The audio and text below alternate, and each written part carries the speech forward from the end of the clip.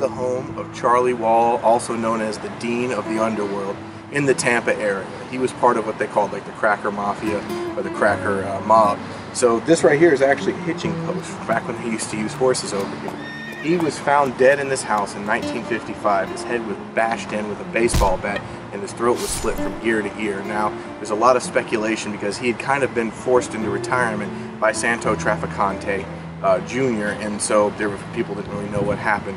There's a lot of talk about maybe he started bad-mouthing him around town and that he wanted to come back into the Bolitos ring, but he was really powerful in the 1920s and 30s, you know, normal gangsta era time. And all of that happened, you know, down in Ybor City where we were, but this is where he lived. This is on 13th Street and 17th Avenue. So it's not too far from it in those days, and there wasn't any interstate that was crossing along.